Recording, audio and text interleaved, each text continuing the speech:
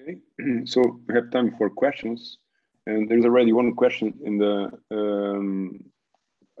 in Slack. I'm going to read it. So Harvey Mudd from college, is it true that all reads have to go to the leader so the followers can't help with load? So in our current implementation of Skidos, all reads have to go to the leader so that we can give linearizable reads.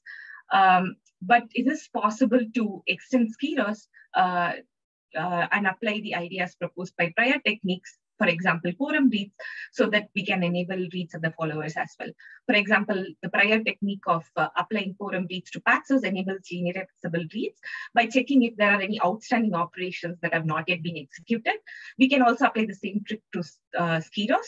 So by essentially checking if in a quorum of nodes, if there are any outstanding operations in consensus log or durability log, we can choose whether or not to return the values of reads. I have to think more carefully about how we would extend Skidos to support reads from followers, but that's at a high level how we would design the protocol. I hope that answers the question. There is also a question coming from Zoom. At least there was someone with a hand up. I don't know if the person still wants to ask the question. Please go ahead. It's the hand's not up anymore. Okay, so there's another question coming from Slack. Is it possible, so Shudong Sun, is it possible for two Nil-X APIs issued by different clients, their return values might change if the order between the two is different? Say a delete K might return an error if K does not exist. So whether create K happens before delete or after can change the return value of delete. In that case, since the ordering is not decided when they return, how do you decide the return value? Yeah, thank you for the question. That's an interesting question. So to summarize your question, so you're asking if a delete depends on whether or not a particular key exists, and depending on that, if it returns the error, would it be problematic if you order the operations in a different way? Yeah. So so an operation is determined Nil-X if it does not return any execution result or execution error. So if it externalizes the state of the storage system in any way, we don't consider that operation Nil-X. For example, the interface that you're saying, that is delete, that would return an error if the key does not exist, we wouldn't consider that delete interface to be Nil-X. So we would immediately order and execute such delete operation. So that said, like there are delete interfaces that do not return return an error if the key being deleted is absent. For example, that was the case with RocksDB and LevelDB because it's expensive to do a query before an update. So in these systems, you upon a delete, you would just insert a tombstone saying that you're going to delete the record, and later in the background, these systems would apply this delete. And if the operation is not there, then it would be an OAuth. Like if the key is not there, it would be an OAuth. If the key is present, then it would delete the key, but it wouldn't return any error to the end client that's interacting with the system. So I hope that answers your question. Yeah, it answered my question. Thank you. Thank you. Yeah. So we have another panelist with his hand up. That would be Siyun Chai. Hi. Hello. Hey, thank you for the presentation. It's a really good one. I like it. Thank you. So I have a really quick questions. So when you, for example, issue a write, all the write request is sent to all of the followers as well as the leaders. So if the cluster scale is really large, is it going to be limited by the client's memory bandwidth? Sorry, the network bandwidth. That's a good question. So you're right in that in a protocol that like Paxos with the batching, you would just send the request to the leader, whereas in our protocol, we need to send it to all the replicas. Specifically, we need acknowledgement from a super majority of replicas. But I suspect that the cluster size, like even if, let's say you have a big storage system, you might have many nodes in the storage system, but within a replica set, the number of replicas within a replica set might be limited. For example, typical deployments are in the order of like 5 or 7 or 9 replicas. So in those scenarios, it shouldn't be a problem. So Because when you have like a large cluster of storage system nodes, then essentially you would shard your data across these nodes and then across the replica sets, and each replica set size would be limited. So I don't believe that it should be a problem. Yeah, thank you. Okay, got it. Thank you. So let's take another question from Slack. It's Brian Kim from Syracuse University. So it says, very interesting, is there a possibility of something going wrong because the underlying storage is hiding or lying about its internal state because it doesn't have to externalize?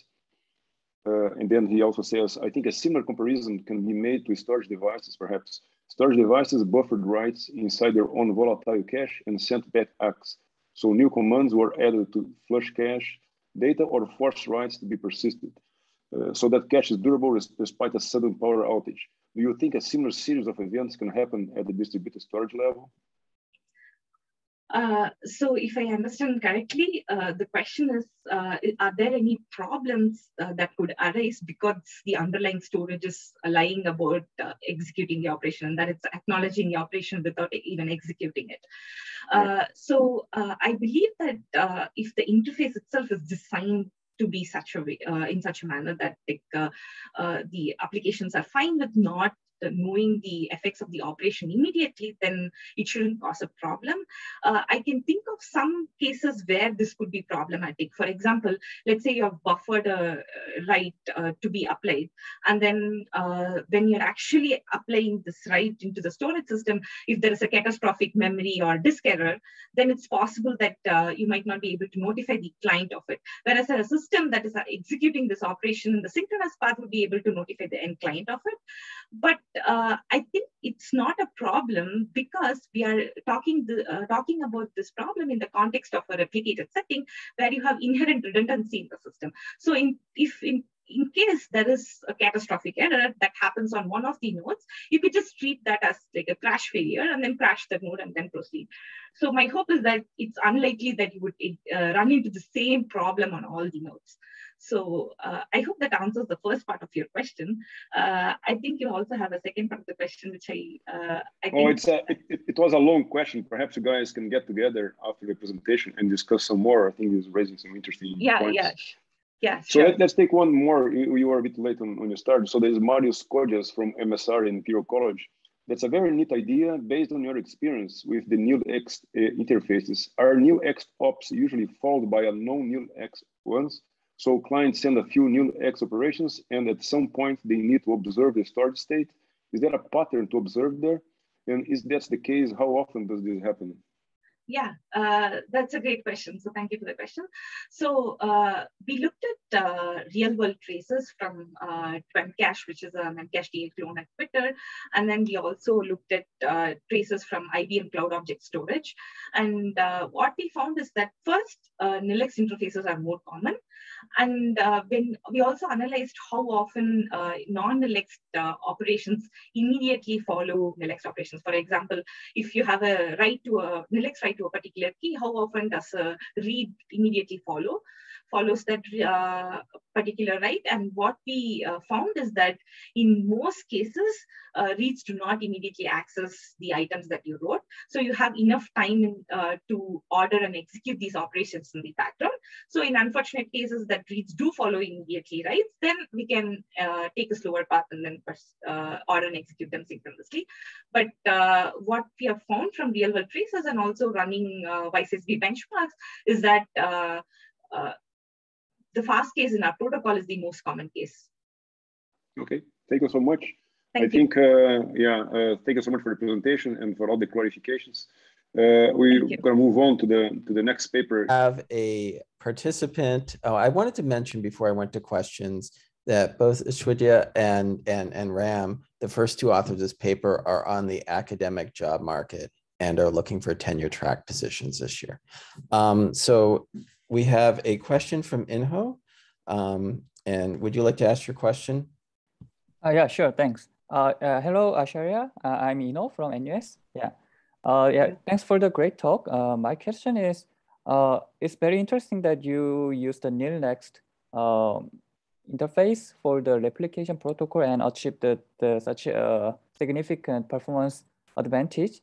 So I'm curious if the Nil-Next interface could be applied for the transactional system as well, like partition transactional system.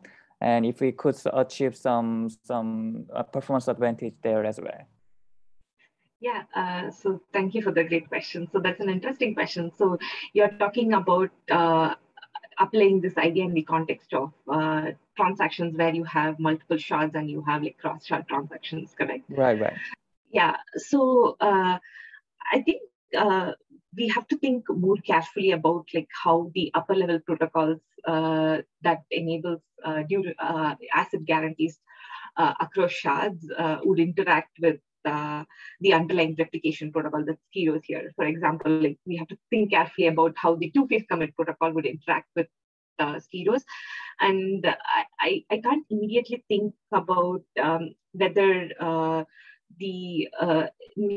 whether we can be replicating those operations using Nil by exploiting Nil-Externality or not.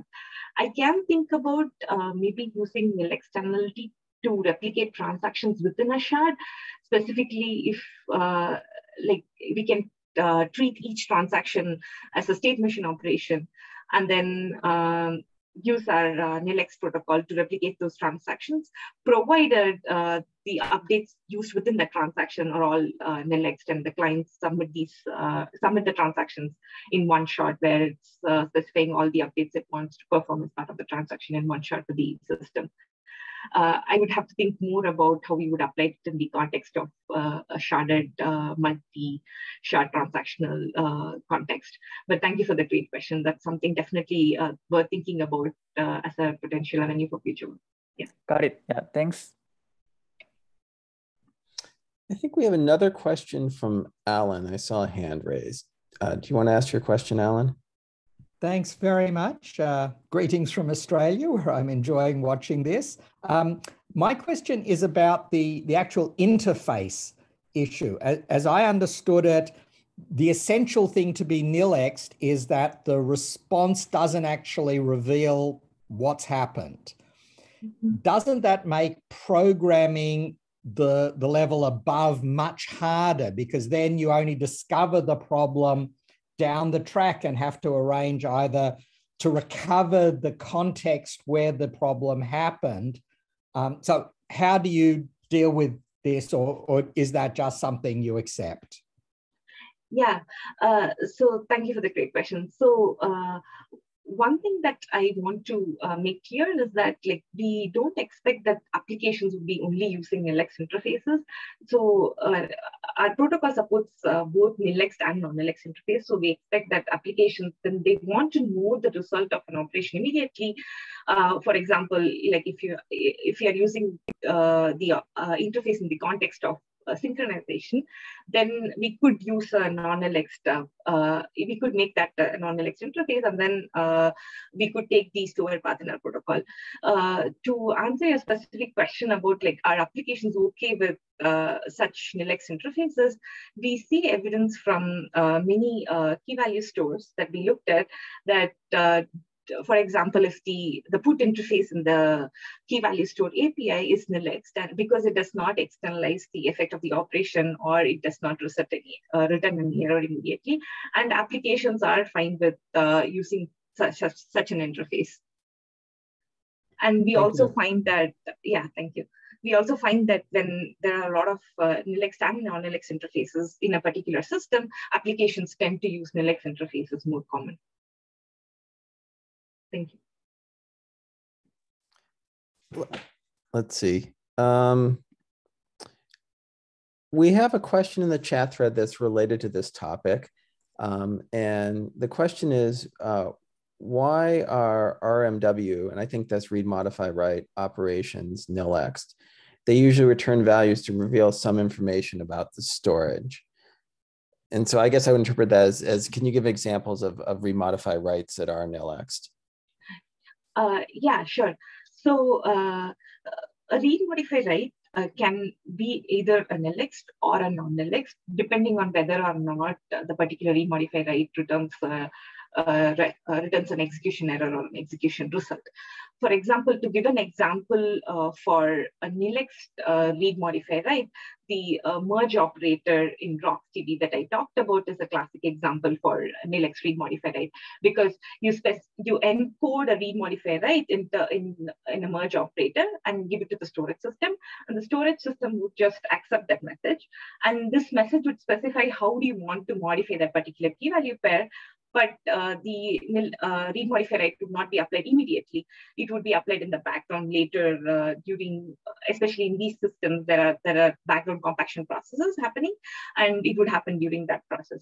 And there are also non-Nil-Externality read modify write interfaces. For example, if you want to do something like atomic test and set or a compare and swap, then you would want non-Nil-Externality interface, because you are using this for synchronization and you would want to know whether or not your compare and swap or test and set succeeded.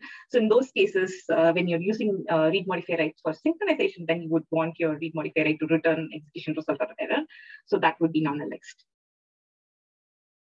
Hope that answers the question. Thank you. I think it does. Thanks. I don't want to pound on that topic too much, but I wanted to ask a different question, which is, I really liked how the paper had this clever use of a supermajority. But then when I read it, I was a little unsure how to evaluate the cost of doing an extra round trip versus the cost of using a supermajority, because often the more nodes we contact, the more tail latency can come and get us, right? And often the P99, P999 latency is what I really care about. So how would you tell me to evaluate the trade-offs between those two things? Yeah, so that's a great question. So